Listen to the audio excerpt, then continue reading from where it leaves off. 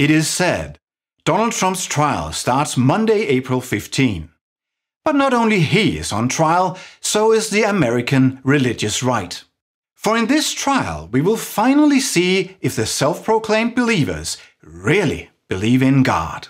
Because the man they are worshipping like a god is on trial for being a serial sinner. Thou shalt not steal, the Bible says, and yet this case alleges Trump has stolen.